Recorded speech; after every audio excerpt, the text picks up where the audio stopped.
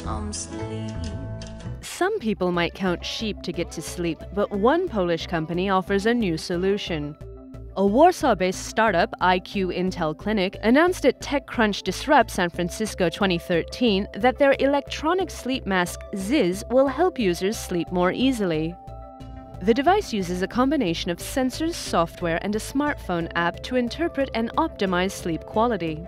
3 sensors in the mask measure brainwaves, eye movement, and muscle tension, then send the sleep cycle information to a smartphone.